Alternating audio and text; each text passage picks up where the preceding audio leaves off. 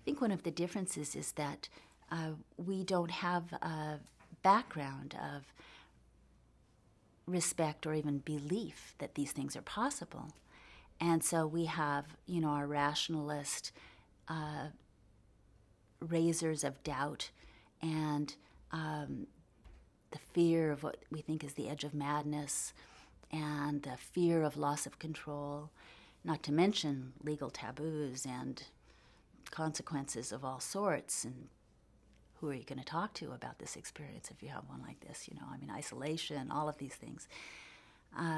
But also, because we don't have a tradition of respect for these incredibly powerful forces, then as a culture we get into dangerous places where abuse or carelessness, hapless experiments, and no vessel to hold the experimenter in,